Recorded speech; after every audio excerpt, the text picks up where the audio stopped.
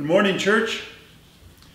Well, we're into week 3 of our Let's Social Distance time here in Ohio, and the first full week is now passed of our Let's Stay at Home order from Governor DeWine's office. So I'm wondering how you're doing today. I imagine that some of you have some anxiety still about kind of personal issues. Will you be safe? Will your family be safe? Will your friends be safe? That's a natural concern. I think it affects all of us. Others are wondering, perhaps looking through a little wider lens, will your business survive this? What will happen to your employees and your customers? Will your company still be there when all this is over, and will you have a job to go back to?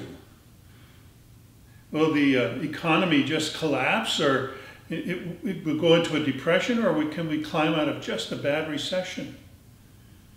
Will the stock market regain quickly enough to allow my retirement to be something that's comfortable and not austere?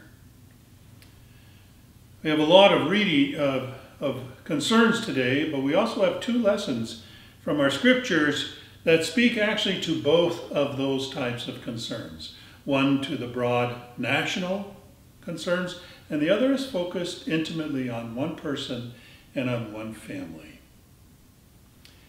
In the story of the Raising of Lazarus, we encounter the only identifiable family in all of the Gospels who are called the friends of Jesus. Now, I'm absolutely sure he had more friends than just this one family.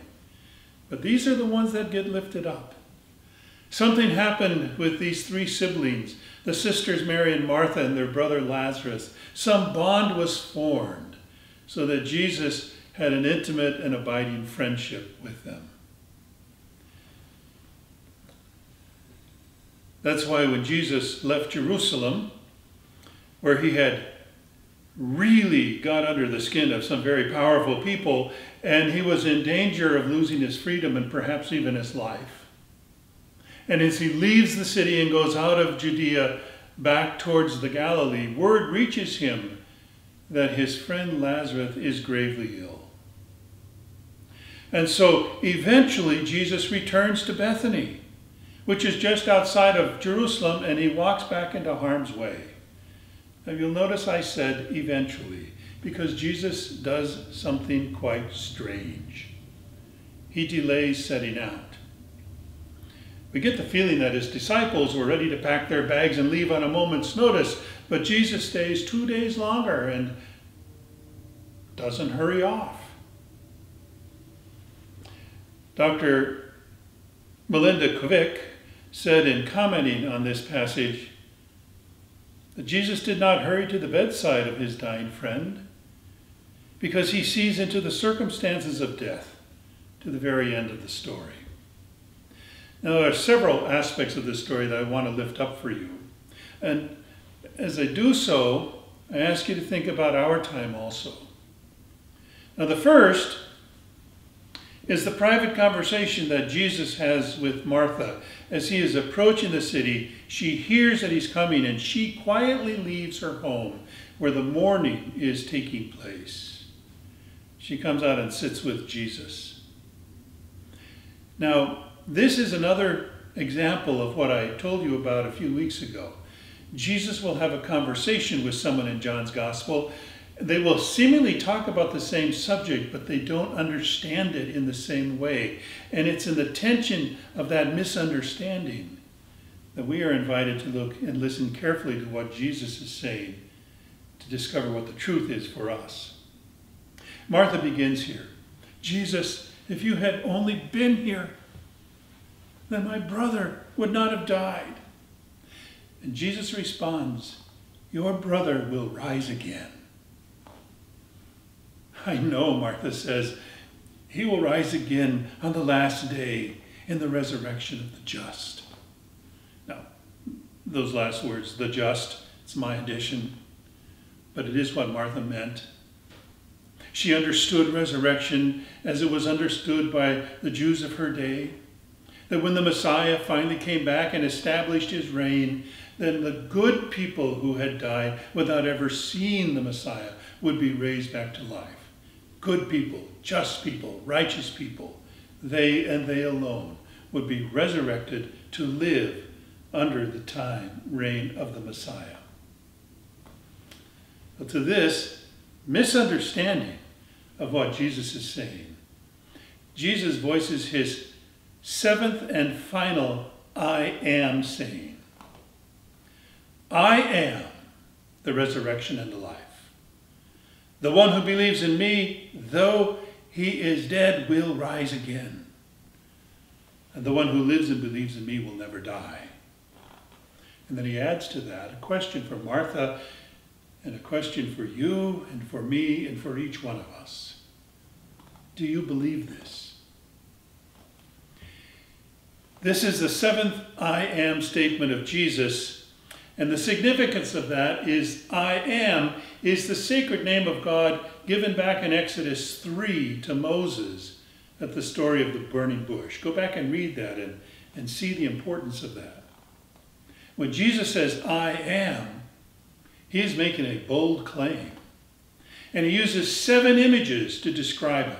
Now I want to just talk to you about the last 3 of those. In chapter 9, which we heard last week, Jesus says, I am the light of the world. But what does this mean? To be the light of the world, Jesus encounters a blind man and he heals him of his lack of vision. He takes away from him the dark world he had occupied for all of his life, and he gives him light to see. In John 10, which has not been in our reading cycle, Jesus will say, I am the good shepherd. What does he mean by that? He means that in his presence, everyone who trusts in him and believes in him will be gathered together. Those from this flock and those from other herds that we've never yet discovered. They'll be brought together in the same place so that he will keep them safe, so that he can protect them, so that he can love them. In John 11, he declares, I am the resurrection and the life. No one in this story really believes that. At least they don't believe it on the level that Jesus proclaims it. I'm going to come back to this in a moment. I want you to think about that. But there is a second aspect of this story that we also have to notice.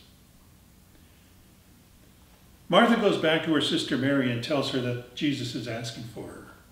And Mary doesn't sneak out of the house as Martha did. She up and runs out of the house. And all of those folks who have come to support her in her mourning, they run after her. So that when she reached Jesus, it's a very public event.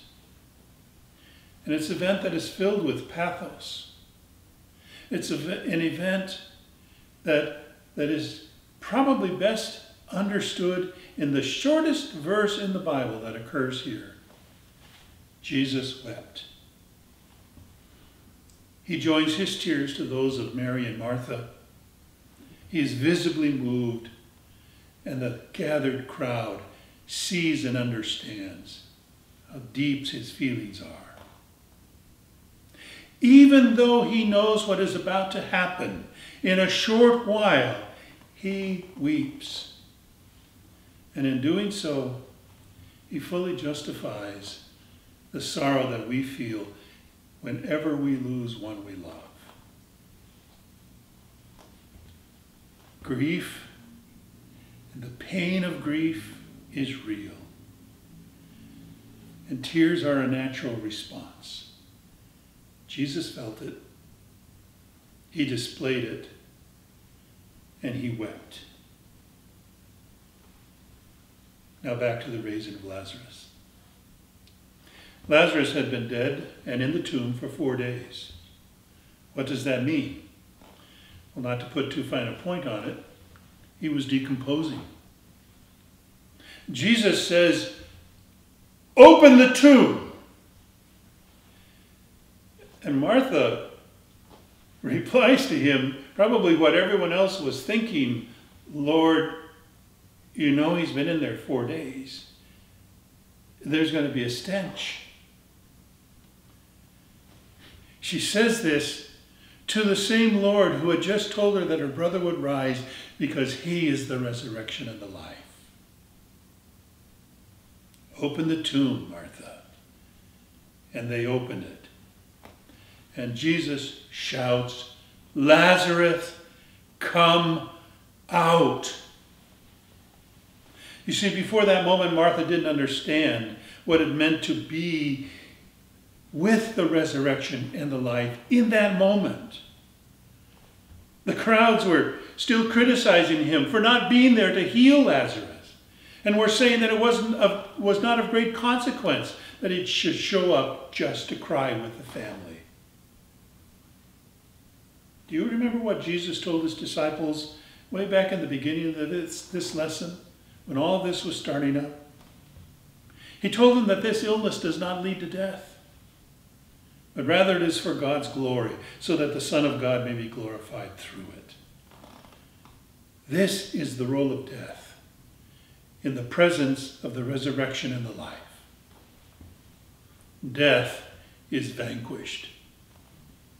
It is vanquished because God wills it, not because anyone in this story has the faith to make it so.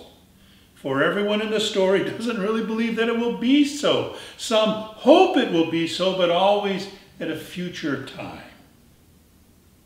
Lazarus was raised because Jesus and the Father are one.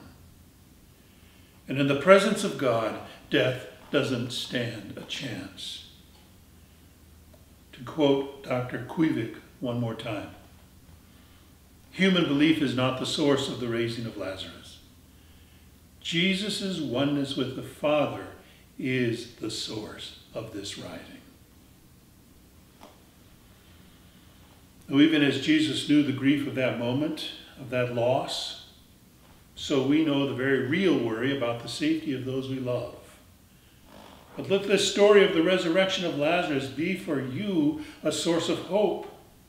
Because this disease that is flying around our world right now is not the last word. Not for you, not for those we love, not for your family, not for your friends. What about the bigger picture? What about the nation and our economy? I invite you to consider the vision that Ezekiel had in today's first lesson. Judah, the very last nation left of the covenant community, had been defeated and destroyed. And the empirical armies of Babylon had breached the walls of Jerusalem. They had slain what was left of Judah's army, and their corpses were added to the many inside Jerusalem who had already died from starvation or illness. The remaining survivors were led away as slaves, likely being marched past the corpses of family and friends they had to leave behind. They had experienced the death of their nation. They looked at a future only of servitude and struggle. But Ezekiel had another vision. He speaks of being taken to a high place, and told to look down into a valley. And the Hebrew says that as he looked around and around and around, all he saw in this valley were scattered bones, a valley filled with the bones of the nation. The language of the passage says he looked around and he saw in these bones that they were sun-bleached by the sun. Sun-bleached. They were lacking even in marrow. They were brittle bones. They were bones without the possibility of life in them. And in his vision, he is given a command. Listen carefully to what it is. Prophesy to the bones. Prophesy. Speak. Use words to address what does not exist. And he does so. And in the valley there is a rattling of the bones, and they come together, bone to bone. They find the right place to reconnect, and out of this scattered valley of bones become a field of skeletons. But the power of his words are not finished yet, because suddenly the skeletons begin to be covered. Sinew and muscle form, and then flesh comes upon it, and where there were only skeletons before, Now there are bodies, but still dead bodies. Bodies in whom there is no life. You know, Deb and I were in France a couple years ago. We stayed at a hotel, we walked around the city, we went to the museums, and the d'Orsay Museum on the banks of the Seine, it kind of starts off with art where the collection, the Louvre, leads off and goes forward. And I want to tell you, I've seen before statuary. And you know what I mean, the statuary that's been found in ancient Greece or ancient Rome. And they're obviously marvelously, skillfully carved, but as you look at them, they are pitted, and you know, an arm is broken off, and there's all that kind of damage. And I've never been really captivated by them. But in the d'Orsay Museum, I saw statuary that had been made about 300 years ago, and probably kept inside for that time. And I was fascinated by the lifelikeliness of it. I remember especially there was a statue of a boy and his dog, and I could almost see the boy pick up a stick and throw it and the dog run after it. It had everything that spoke of life except breath. Again, God says to the nation, prophesy and tell the breath to come into these bodies. Now the word breath in Hebrew is ruah, and that is the same word that is used for the Spirit of God. And you know what's going to happen. He prophesies, and by that word, breath comes into the bodies, and those dead bodies live. What had been a valley of bones now becomes a vision of a nation recreated. All of it through the power of a word. The raising of Lazarus, the coming together of the sun-bleached bones, the creation of the universe itself, and all life that is in it comes from the Word.